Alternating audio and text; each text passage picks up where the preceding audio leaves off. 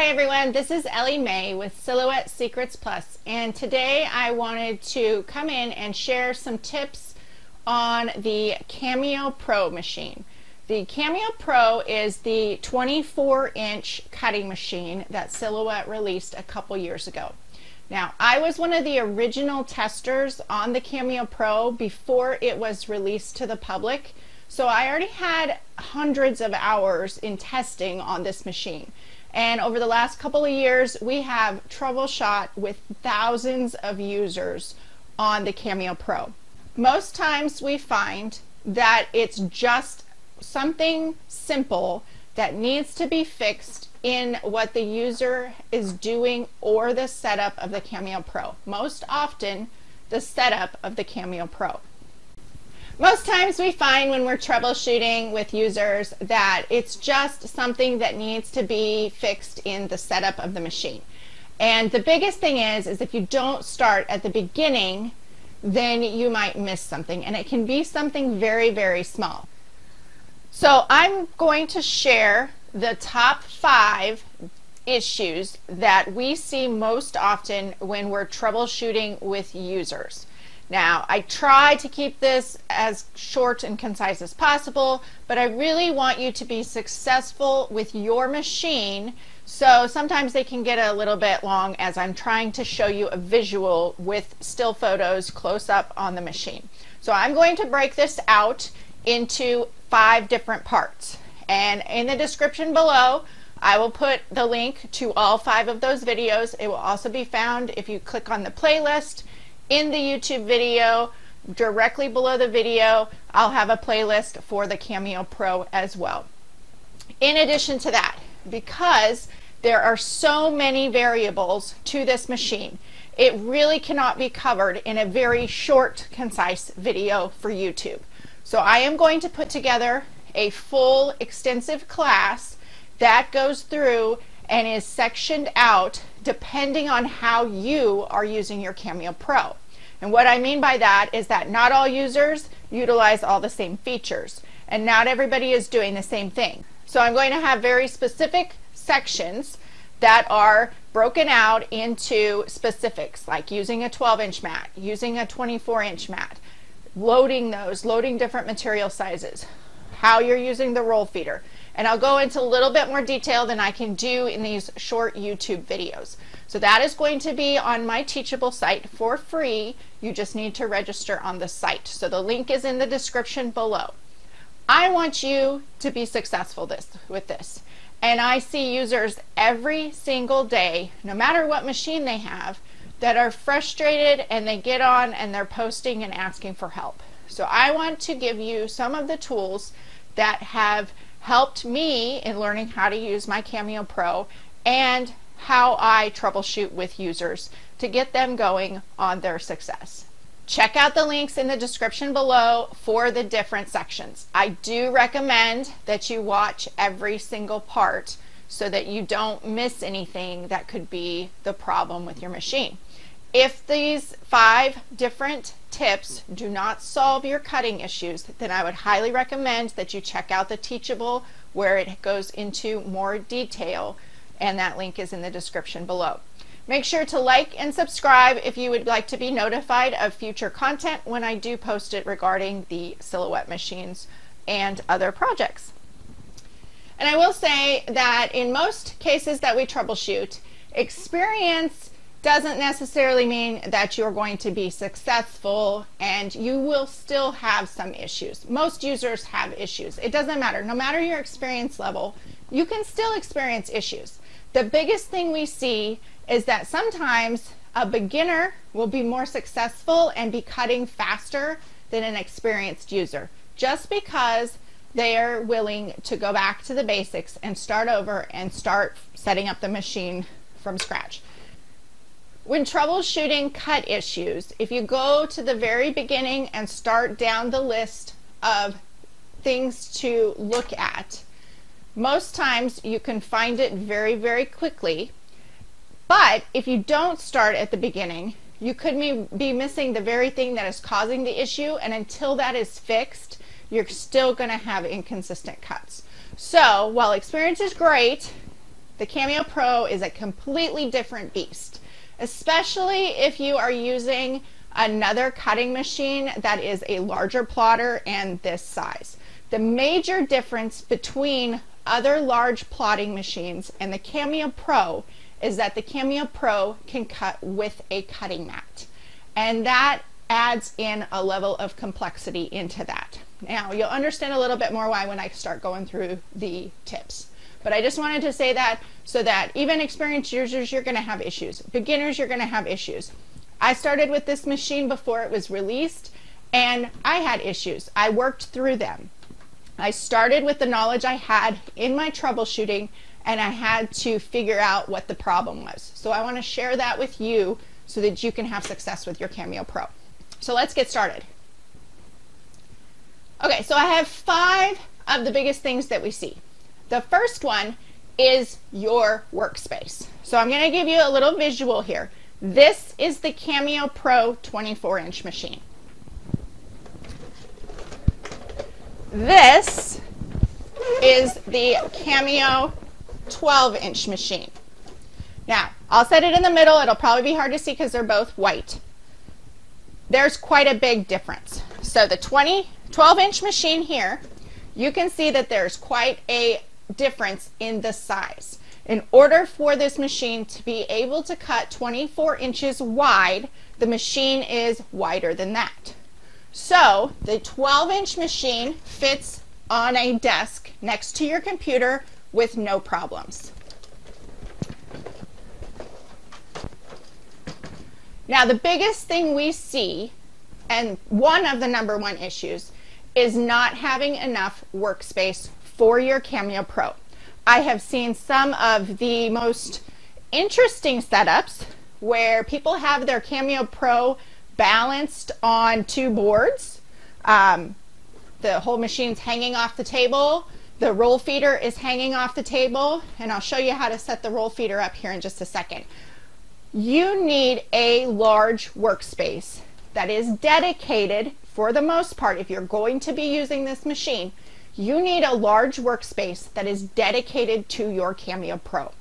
The first thing that you need is one that is wider than your machine. So I'll throw links up in the description below to, we built this table, so I have a link to how we built the table. But I also have a post and a tutorial that links several other tables that will work for your CAMEO Pro. So check the link out below. But to give you an idea, this table is 36 inches wide. So that is my recommendation. 36 inches wide at a minimum. You do not want the machine hanging off at all.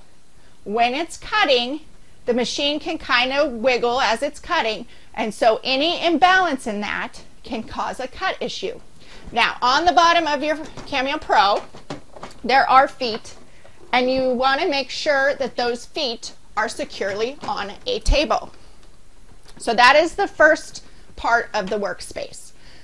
If you do not have the space for this machine to cut, it's not going to consistently cut well.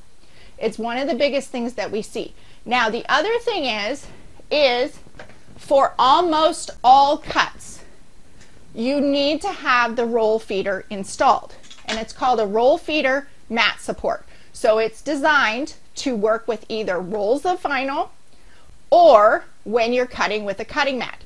And yes, we see in all of the last couple years of troubleshooting, you need this installed to have consistently good cuts.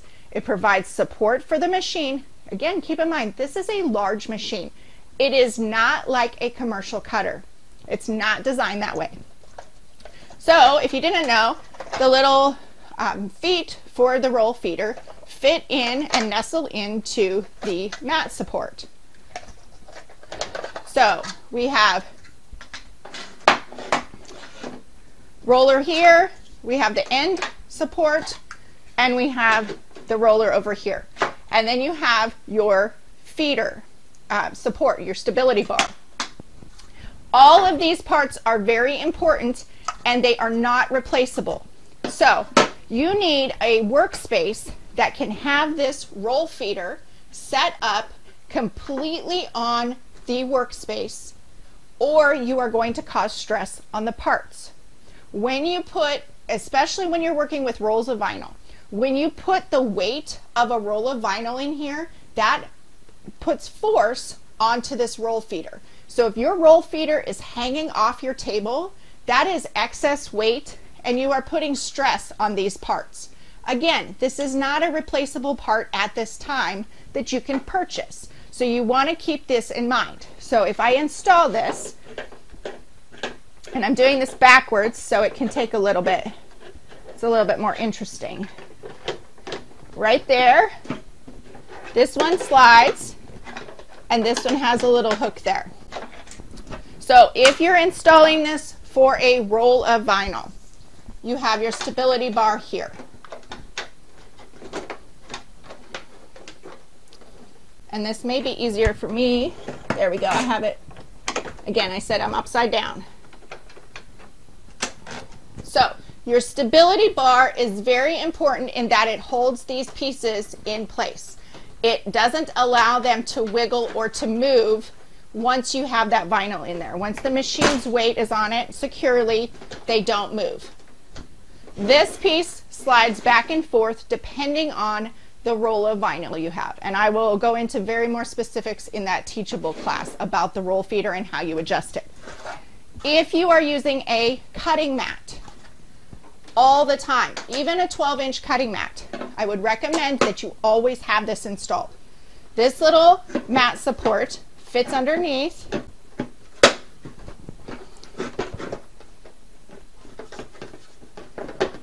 It's much easier to install when you're looking at the machine. And then the stability bar, again, goes into the front.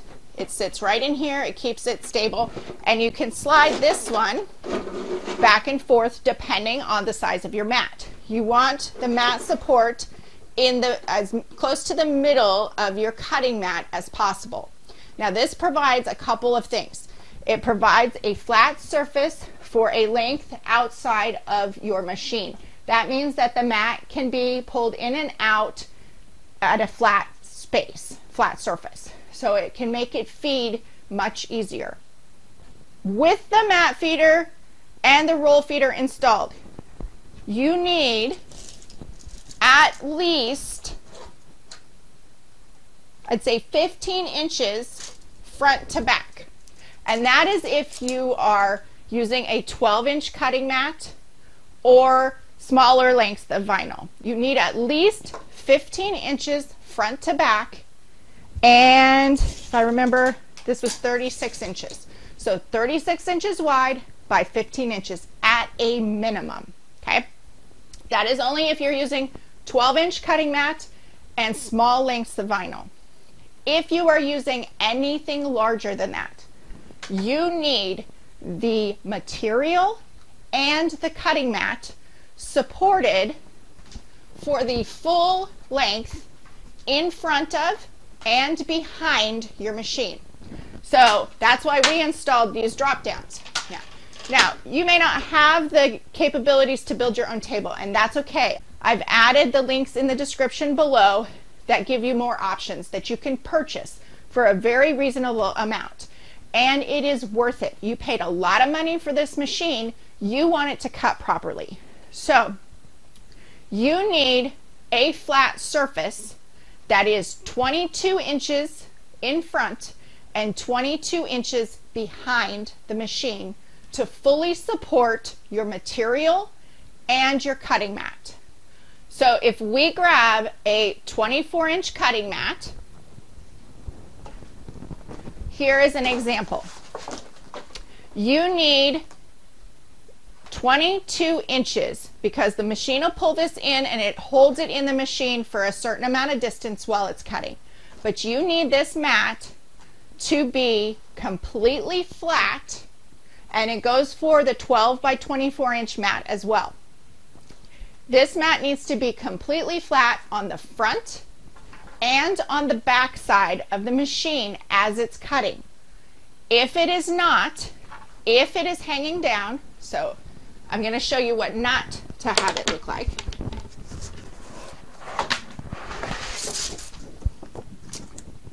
And you can see this mat is a monster. This is a monster mat. It is awesome. I'll throw some links up below on a project I did where I cut 4 12 by 12 sheets. It is really cool to be able to do this, but if you do not have it set up properly, it's not going to cut and feed properly for you. So this is the thing we see the most often with users, is they have their mat loaded in their machine and it is hanging down in front. Like I said, this mat is a monster. It is heavy compared to a 12 by 12 cutting mat. The machine cannot work against gravity.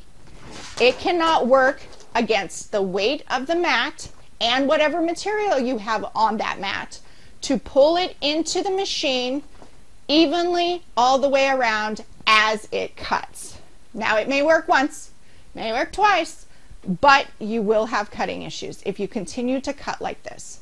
So you need a full support on both sides of your machine. Now this is for your success. So that is one of the biggest things that we see, is somebody trying to use this machine without the proper workspace. Now, with my husband, we built this table to house my CAMEO Pro. This was before it was even released. We were working on this because I was a tester for it and I needed a space for it. I will also throw up the link to my unboxing video in the description below. When I unboxed the machine, the workspace that I had been working on with this machine did not work. It was not long enough to support my materials. And I learned that through testing. When I was beta testing the software, when I was doing long cuts, I sent a cut that was 90 inches long. I don't know why. I didn't need to cut that long, but I was testing it. It didn't work. It didn't feed properly. There were a couple issues there that were both software and the machine related, but it taught me that you need it fully supported. If your material is hanging down in the front or even behind the machine, it can cause feed issues. So that is the first one, that I hope that you are able to get a workspace that is dedicated to give you success with the CAMEO Pro. If you do not currently have a flat workspace that is this long and you're having issues, I would recommend you set it on the floor and do your testing on the floor. It's not a permanent solution, but it will get you through your cuts to help you to troubleshoot. However, I would suggest you watch the rest of the video first, because if it's something else that's the issue, it won't solve the problem. So I'm going to fold this table down. And in my description, in the link for the other table options, there are a couple that have a drop down sides on it. I do like this. We built this table. It's on wheels. As you can see, it's easy to move. This is not the room that I store this machine in. This machine is actually out in my studio area where I have my computer. I do use this machine on Bluetooth. We'll talk about some of that here in a little bit.